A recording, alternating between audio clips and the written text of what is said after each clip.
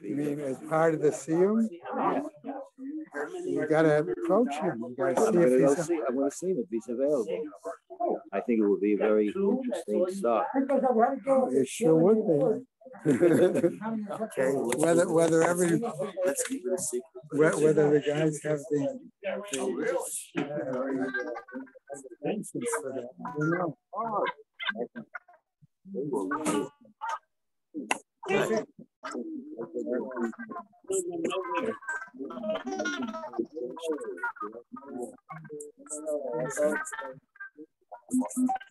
Okay, Michael, do you need to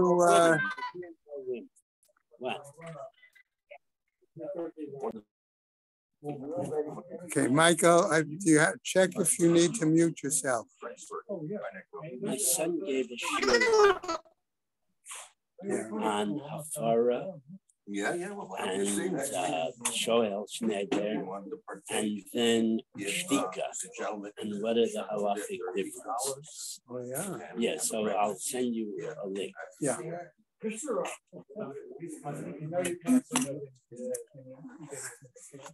How much are they paying now for the? You refunded the Okay, whole listen, thing? everybody, try and bring a couple of singles tomorrow because you see he can't make change. If you're coming to the here on Tuesday, we're going to be serving breakfast. It's $13 a person. The money must be in tomorrow morning.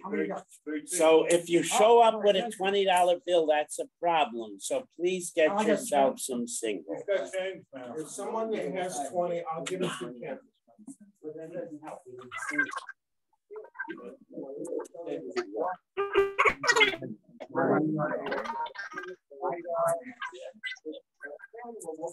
Someone will give him 2 5s, and then he only needs 2. Sure. Avi, here's the 20.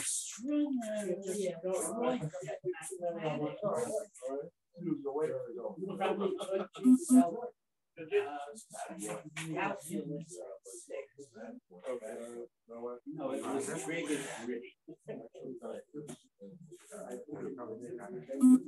Hey, are you collecting for tomorrow, Heshi? Yeah. No. Can I give you $13? Yes, you can. Thank you. Yeah. 13. Tuesday. Gonna give you 12. That's not true.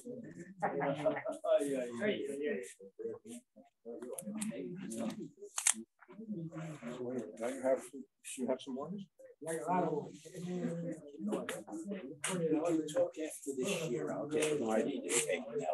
It's not either that or we can do it by phone. No, it's us. You stick around anyway because you give a class or something. Yeah. So Okay, learning sponsors. Year of Learning, Friends of Marcy Kurtz, in memory of her great niece, Leah Bracha, Isaac and Evelyn Blachor, in memory of his sister, Chaya Rachel Bas Isser, Friends of Leonie Meiselman, Leah Sabra Bas Kana Kuzundel. A month of learning by B. Pizer, 2 months of learning by the Friends of Milton Meller in honor of his second bar mitzvah. A month of learning by B. Pizer in memory of her sister, Rivka Bas Abra Michal Halevi. Mendel and David Cheslow in memory of her father, Nehemiah ben Mordechai Yonah Halevi. Harry and Mel Haller in memory of her mother, Malka Rachel Bas Yehuda Leib. Yossi Goldstein in memory of his father, Moshe Tzvi ben Dov. Isaac and Etta Novik in memory of his mother, Miriam Gittel Bas Chanoch Henna. A week of learning by Clara and Jonas Wazer in memory of her father, Moshe ben Yisrael HaKohen. Mira and Herschel Sennett in memory of her mother, Shosha Bas Abram Alevi, and his mother, Reitza Bas Yitzchak Yaakov. Anita and Yoris Kornblit, Leora and Lee Weinberg in memory of their dear friend and teacher, Rabbi Dr. Ron Bronner, Harav Yerachmiel ben Shmuel Yosef. Oscar and Shelley Moll in memory of his father, Shlomo ben Yitzchak, and his mother, Rachel Bas Neftali. Judith and Michael Poretsky in memory of her father, Yaakov Yitzchak ben Hirsch Fiver. May Shama's no individual days of learning today. Therefore, may Neshamas have an aliyah, crank rafia, velti yashir Hashem matzliah, v'chol b'nei Israel good kaben shtiah. Okay, just a reminder, everyone, that again, the siyum is next Tuesday morning, the 24th, after the shiur. Funds go to Heshi. Wednesday, the 25th, we start Gemara Nazir. Okay. All right. So if you don't have a sefer, I will check this week. He's coming online. I will check this week to see if how many extra volumes of Nazir we have in the building. For the Shia, we'll be able to have, on paper, so they don't have to carry. Okay. All right. I'll bring. You make some copies.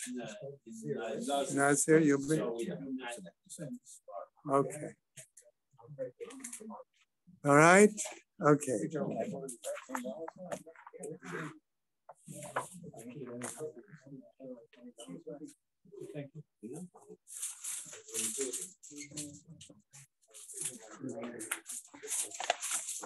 All right, so let's,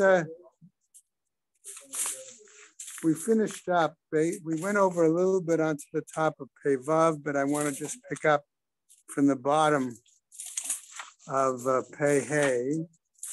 Okay. So the Gemara there finished up,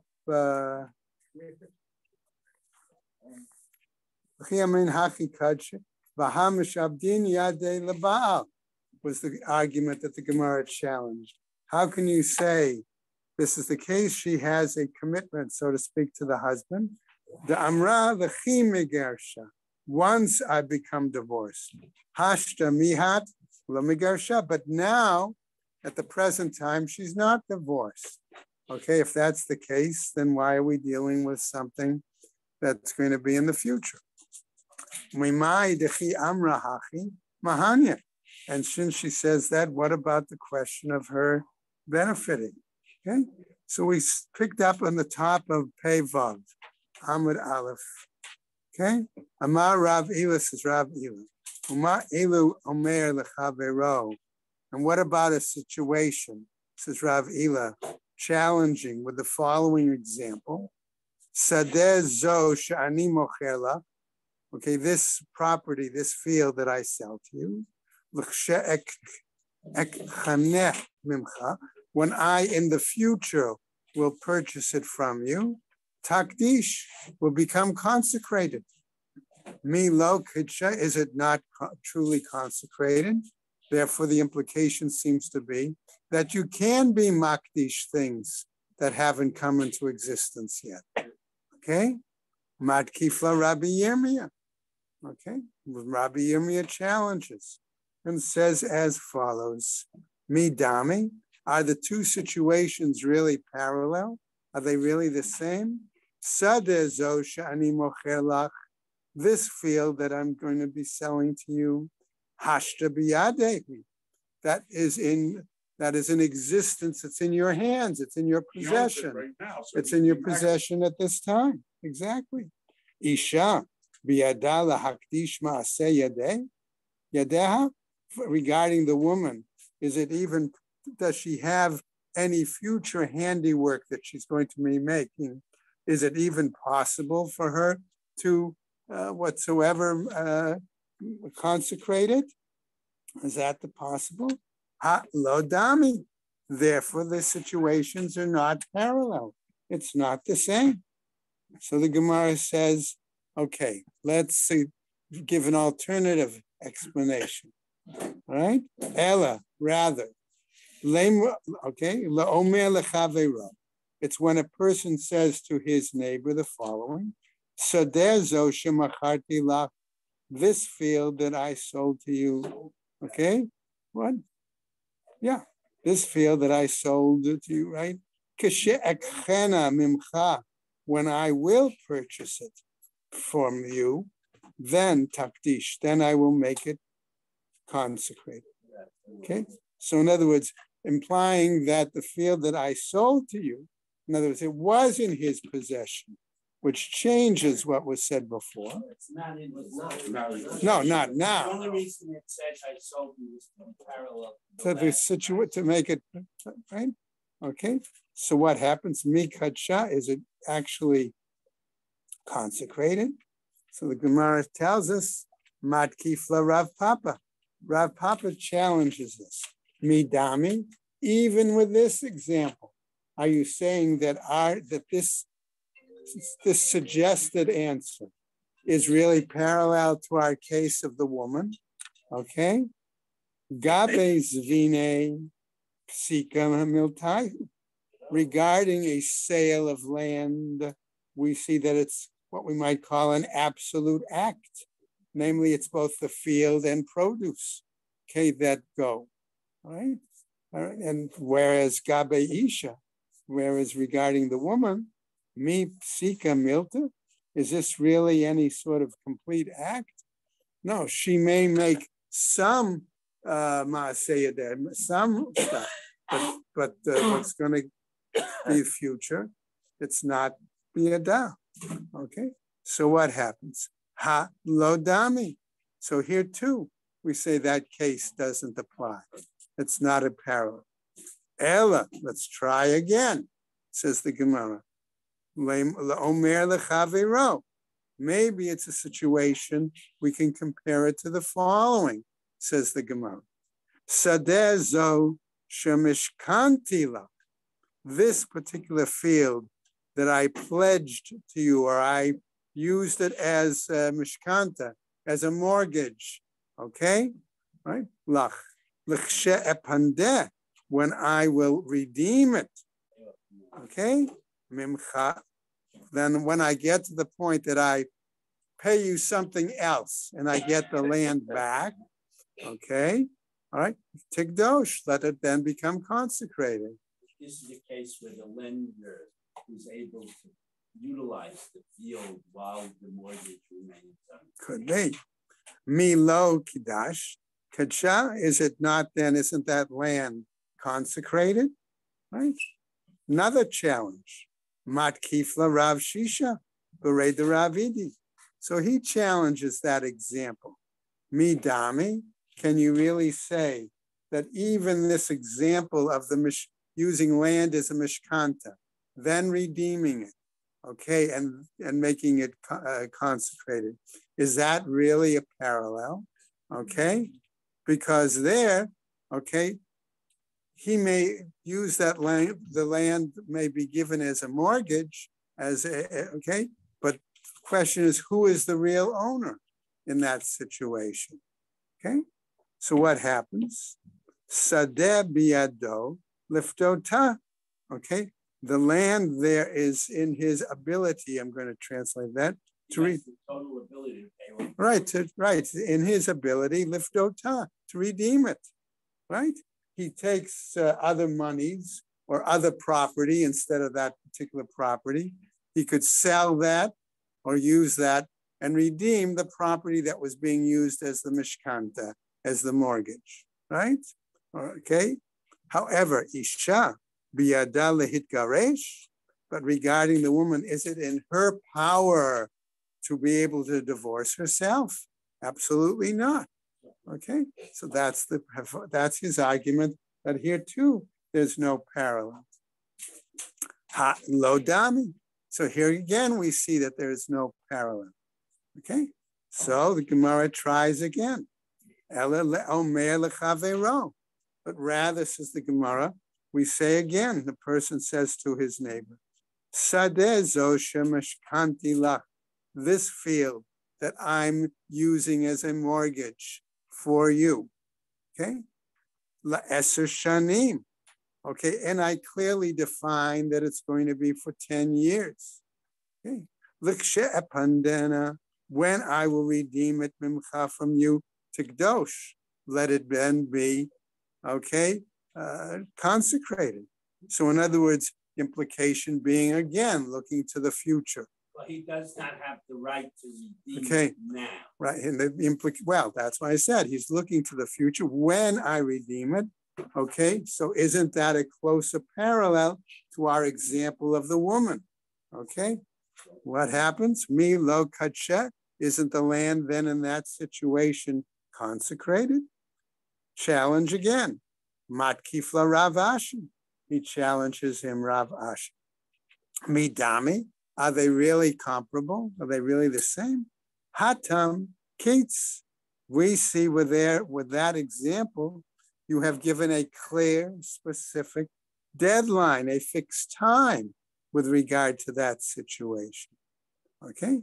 Isha mi'itla kitsuta, regarding the woman and her handiwork. Okay, do we say? Okay, well, that's true. Okay, but the implication. It's not a 10-year marriage. Okay, but the clear implication is there is no fixed. We don't know if she's going to produce any more, according to one view, excess. And even that, secondly, we don't know if there's a, so to speak, they put on items, a date where you can use it by such and such a date. Best used by. Best used by, yeah. She doesn't have a best used by.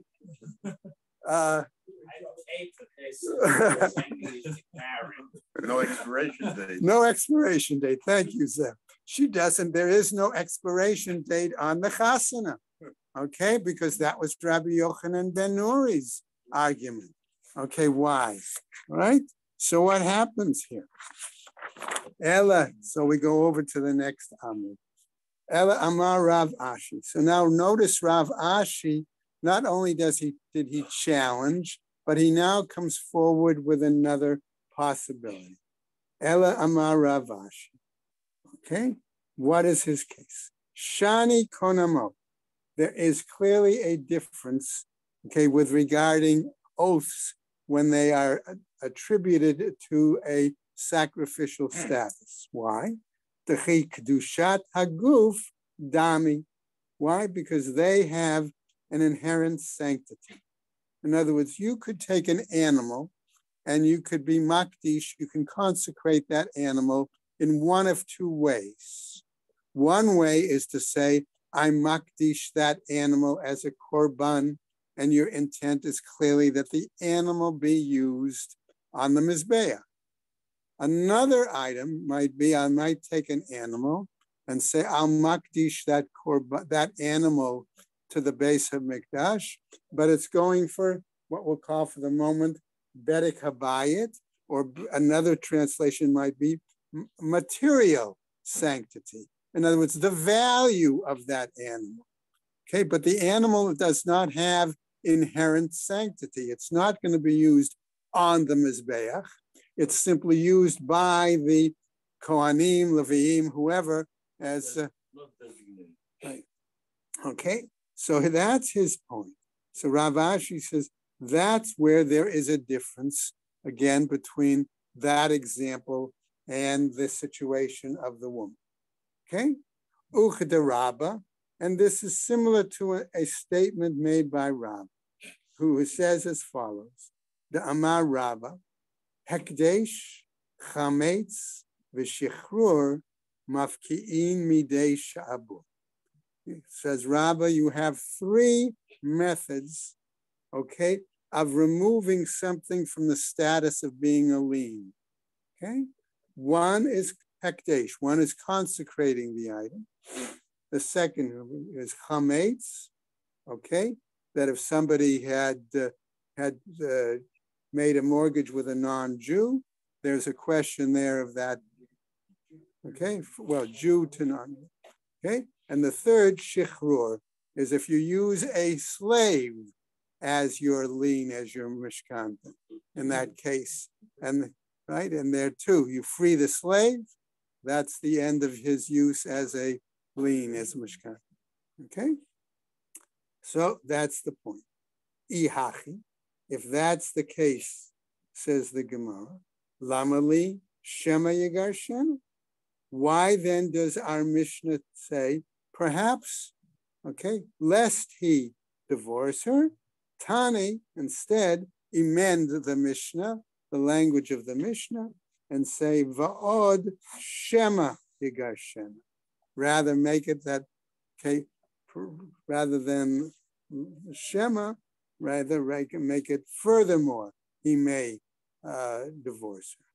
And in that case, that would conclude that particular item. So did we find a parallel whatsoever? No, we did not. And as a result, then that seemed to indicate that the general rabbinic view was that something that has not come into existence, okay, cannot be makdish, cannot be consecrated. Okay, our new Mishnah. Nadra ishto svesavur shenadra bito. The wife made a vow, but he was under the impression it was his daughter.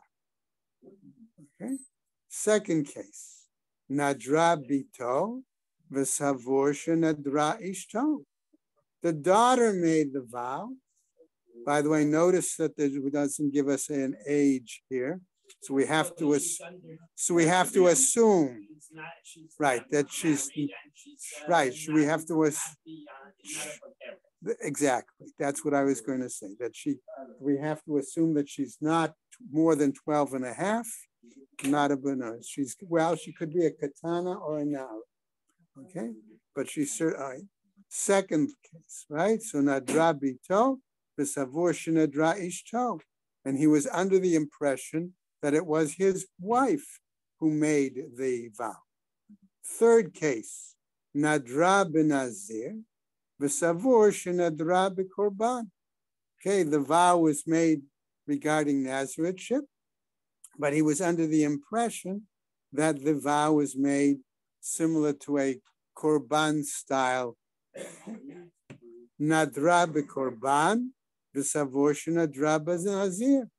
Or another case, thought that the kind of vow was, so before we had a difference in the person, problem of who the person was, now we have a different kind of question here in these two. What kind of neder is it? Okay, right? Nadra b'korban v'savur shenadra b'nazir. Okay, now we get another. So we've got two different kinds of issues being raised so far in these four examples. So yes, Bob. Making a false Mayfair. Oh, hold on, Bob. I'm not. Let's go on with the Gemara a little bit, Mishnah. Okay, and that may be precisely the underlying concept that the Mishnah is trying to get to. Okay, right. Let's take another example. Right. So this is third case. Okay. First was person. Second was kind of vow. Now the third case. Right. Nadra b'ta'enim. They made a vow regarding figs. V'savur shenadra min ha'anavim. And he was under the impression the vow dealt with grapes. Nadra min ha'anavim. Vow was made with grapes. Or he right? V'savur shenadra min hata'enim. Was under the impression that the vow was made regarding the figs. So we have person problem, we have kind of vow problem, and now we have the text or the content of the vow. Right, the content. Okay? Hare ze yachzor v'yafer. If he already had attempted to make a hafara, it is inadmissible. It is an invalid, and he must go back and make a hafara all over again. Okay, so we have three kinds of cases. The wrong person, okay, well, the wrong person was the wife or daughter. Second was the wrong kind of vow. And the third was the wrong content. Okay.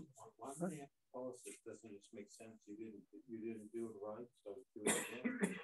That's what it says. Say Hare ze yachzor. Why do we have to write it down? Common sense? No.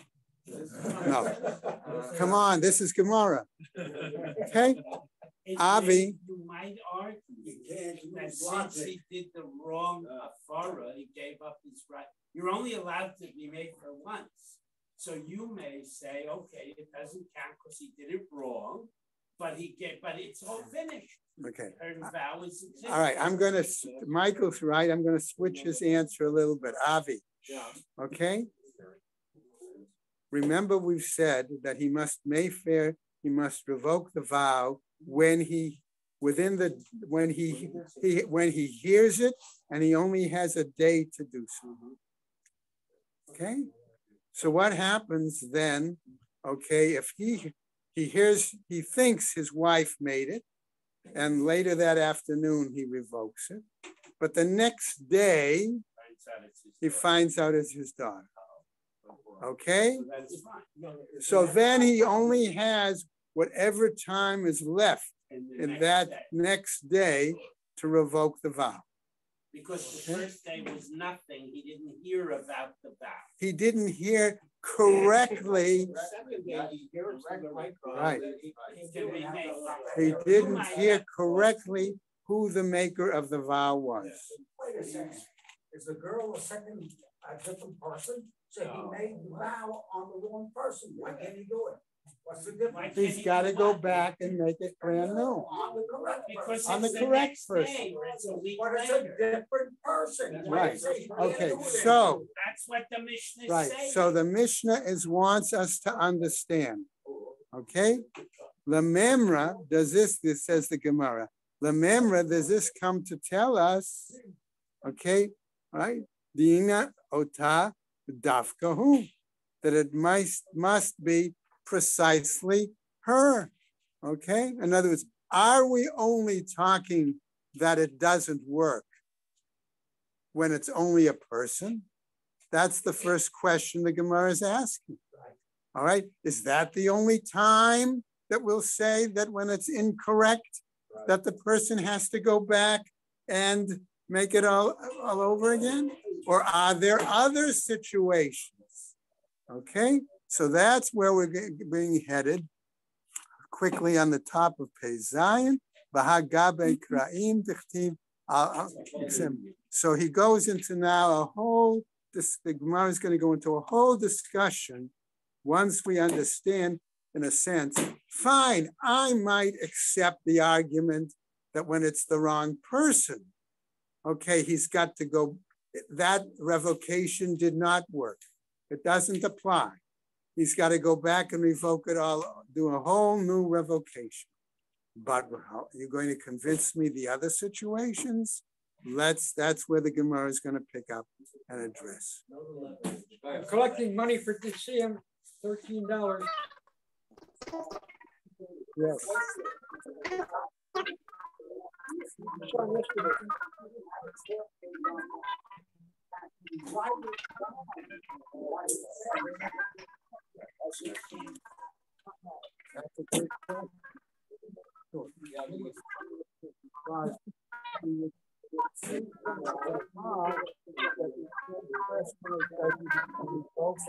Orally in front of the person who made the vow.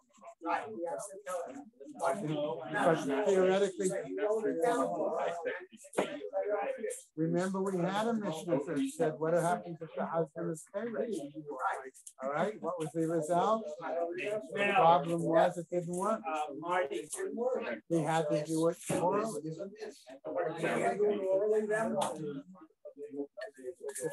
The vow is I understand. I'm saying to myself, what if I wrote it down and so I don't know. It's interesting that was what the Gemara was asking. It would appear that in their time that wasn't sufficient. It's a very big problem with women. Yeah.